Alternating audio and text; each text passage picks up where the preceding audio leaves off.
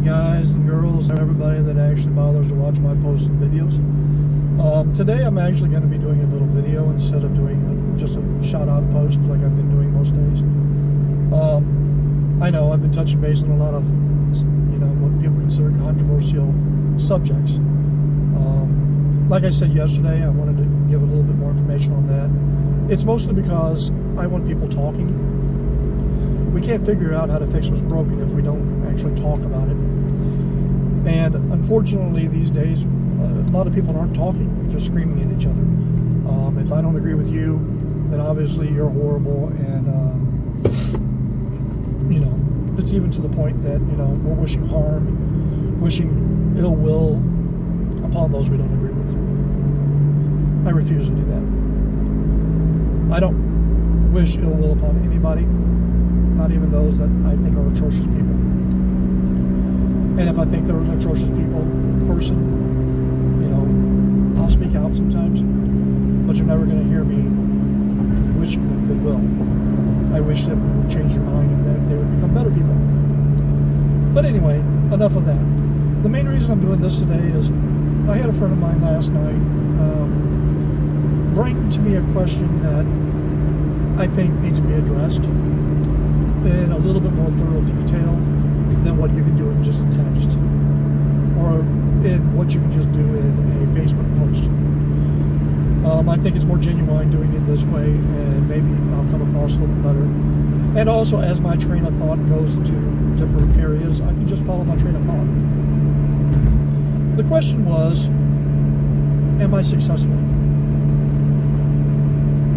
I don't feel, he was not feeling like he was successful, that he had succeeded in things that he wished to succeed in. Which brought up a bigger topic. How do we measure a person's worth? What is a person worth? The bottom line is, only you can measure your worth to yourself. Only you. If you feel that you're not of value in a certain area, only you can change that. There's nothing I can do to help change the value of you. And nothing I can say can change your value. That being said, not everybody's going to value you the same way. You might get Joe on the street that looks at you and says, hey, I like this person. This person has high value. This person I want to talk to. This person I listen to. I respect what he has to say. To that person, you can be of a very high value. Okay? And I hate to use just the terms value, but I guess it's a good term to use, because then you're trying to put, a lot of people try to put a monetary ideal on the word value, but that's not necessarily the case. We all have different aspects that we value in someone else and in ourselves. If I walk up onto a street, and let's say that I actually get up the nerve to talk to a pretty girl and ask her out, and she says, no, you're not my type, I shouldn't take offense to that. A lot of people do. They are offended because this person doesn't find them attractive, or that this person doesn't see something in them that they might see in themselves. Well, first off, it's a random encounter. That first impression may not be correct. That could be a little bit on them. Could be. Or there might be something that they value that you just don't have. And you can't be upset about that. What we value is our own personal things. But you can reflect upon it. Look, okay, why did they say this thing? Why did they call me ugly? Am I ugly? Am I an ugly person? Is my heart in the right place? Is my heart ugly? Okay, maybe that's just that person's opinion. If it's just that person's opinion, then why should you worry about it? If you think that there's a little bit more to that, hey, this person doesn't find me attractive, well, they don't like the fact that I weigh 235 pounds. I'm using myself as an example. I don't find myself to be fat. Some people think that I am. I am 235 pounds. I've come down from 275 pounds. That was the height of my weight. I've come down to 235. Some people still think that is overweight. Is it? I can't say. I don't find it overweight. But what I can say is that evaluating it myself is that I would like personally to lose about 20 to 30 more pounds. That's my decision. That's what I can do. Maybe that will make myself more attractive to that person. Maybe not. I'm 48. I am not in the top 10% of looks. I cannot be upset about that. I have to look at that fact myself. The only person that can change that is me. Okay? In order to actually change any type of facial features or body structures other than my own weight, I have to do the effort or pay the money to do so. That's on me. If I find that that increases my value to somebody that I want to increase my value to. If I don't, and I'm happy with the way I am, then I just have to find someone else that values me for who I am. That puts more value in the fact that I'm a pretty good person. I am compassionate. I have a strong heart. I actually care what other people are going through. I try to put people first, sometimes to my own detriment. That's another negative quality to some people. I'm too compassionate. I let people walk on me sometimes. And they say, hey, you're letting this person walk on you. Well, I realize that. That's my decision. That's my decision. I'm helping out somebody that can't help themselves and will never help me out. I have other people that I've helped out, and guess what? When I need it, they've been there for me. That is my decision. All things in life, we can decide. I don't make enough money. Well, I'm working at the job that I'm working at because I'm working there. It was my choice. If I want to make more money, I can go find another job. A lot of people will say, well, I don't have the skills to find another job. Well, then develop those skills. I didn't say it's going to be easy. If your work doesn't value you, or another job doesn't value the skills that you bring to the table and value other skills, then find those other skills. You can make yourself more valuable in any walk of life. You can make yourself more skillful. You can make yourself more intelligent.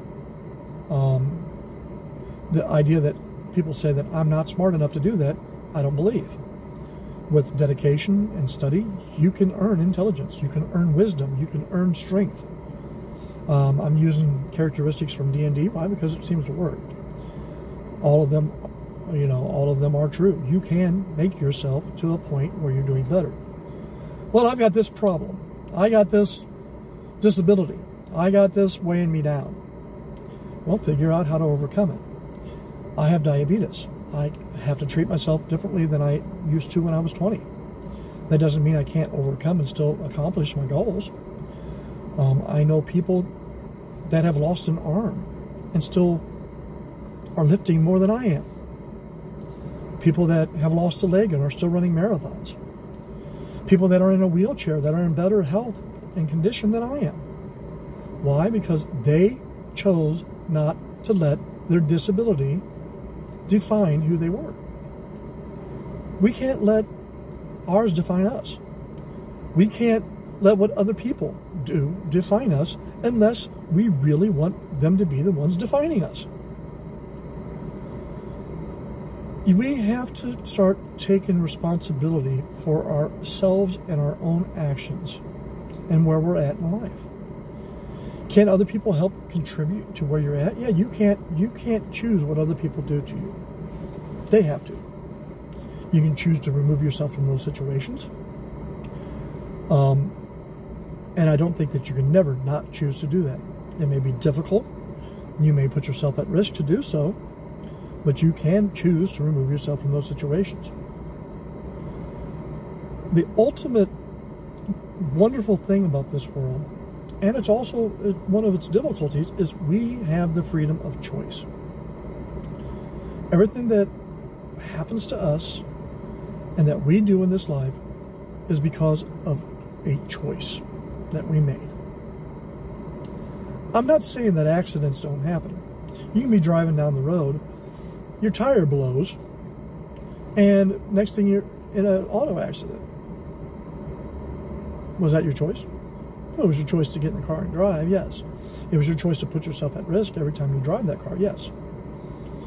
Was it your choice that tire picked a bad time to blow, or that you ran over a nail that you didn't see in the road? No, that's an accident. Accidents do happen. But now it's your choice to see what you do afterwards. It's your choice to pick yourself back up after it, no matter what happened. And you may not be able to live in the same life that you used to live due to some unfortunate incident, a sickness, an accident, something that somebody else did to you. You may have to change the way you live. You may have to change your lifestyle. That wasn't your choice. But it's your choice how you deal with it. I'm feeling that I'm starting to ramble a little bit, but I'm hoping I'm trying to get my point across. You choose how to live your life. You choose your own self-value and what you find valuable in yourself and what you find valuable in others. You choose whether you feel successful or not. Don't let society do that for you. I feel successful in my life. Am I where I want to be? No, I'm not. But I'm working towards it. I'm working towards it. I'm studying more. I'm reading more. I'm talking more. I'm putting myself out there for criticism a lot more. There's another thing that we have to discuss when we talk about this. It's criticism. Not all criticism is good. It's just not. People are hateful. Sometimes you're hateful towards people that you don't even know just because you're in a bad mood. People can criticize you hatefully. Oh, that's ugly. Oh, is that really a guy? He says he's a guy. Looks like a girl to me. Those can be unfair criticisms. They're your criticisms. It's criticism people make. They have the right to do so, but they might be unfair. Take a look at those criticisms. Find out if they are unfair to you in your perspective. If they are unfair to you in your perspective, ignore them. Ignore them. If you think that that criticism has no merit or a criticism is unfair, you can ignore it. That's your choice. If you think that there is merit there for some reason, oh, you're fat. Well, shit, I do weigh an extra 20 pounds. You don't want that criticism anymore. Do something to change it. You determine your world north. Don't be afraid to take criticism from people. Don't be afraid to criticize something that you see wrong, but try to do it in a way, that is respectful for somebody. If someone comes up to you and asks, am I fat? Tell them the truth. Maybe find a tactful way of doing it. You may have to suffer the consequences, but hey, if they want the truth, or even ask them, do you really want me to tell you the truth of what I think? Some people will say, yeah, I do. Okay, well, guess what? That dress isn't flattering on you. It highlights some of your flaws. It does make you look like you're overweight. Do I believe that all the time? No. But the dress isn't flattering. You wanted my honest opinion. There you go. You have it. Take it or leave it. If you don't like it, shouldn't have asked for it. Anyway, I'm going to go ahead and get off of here right now. I can probably talk for hours upon hours on this, and if somebody wants to talk, my door's always open. If you're in the Rolla area, I guess is the best way to put it. I live in Bell, Missouri. It's about half an hour from Rolla. My door is almost always open. And if I'm home and you're a friend, heck, if you're an acquaintance and you want to drop by and just talk and have a respectful talk, my door's open. I'm sure you can find other people that would do the same. If you can't, go to a local church. Some people say, oh, that's horrible. Religion is horrible. You're correct. Sometimes it can be. Sometimes some people there can be the biggest bigots. They can practice one thing and preach a completely different one. But you can find someone somewhere. They're out there. There's someone local that you can sit down and talk to. You just got to take the time to search it out and find it. You can look up different groups online. You know, you have to do it. Don't put the blame on anybody else if it doesn't get done. In closing thoughts, and ultimately what I'm trying to say, I guess, is we are responsible for ourselves and our own actions. We determine our own self-worth. And we determine if someone else's value of you, or lack thereof, is something that you want to work towards. Just be happy. Be happy with who you are. And if you're not happy with it, work to change it. Only you can do it. How do you measure the wealth of a person? You make that determination. How do you measure your own value? You can be happy with it, or you can be upset. If you're upset, the only way that's going to change is you have to do it. Anyway, love you all. This is the Apostle Bill signing off. If you want to, go on my YouTube channel. You can see some of my other talks, some of my videos of some of my trips. Hopefully I get to make a lot more. And if I do, I want to make the videos to go along with it so that people can enjoy it with me. Like, subscribe if you want to. Heck, it might actually get me out more to be able to do more things. I don't know. We'll see. No one knows what the future holds. The future isn't written yet. Bless y'all. Goodbye.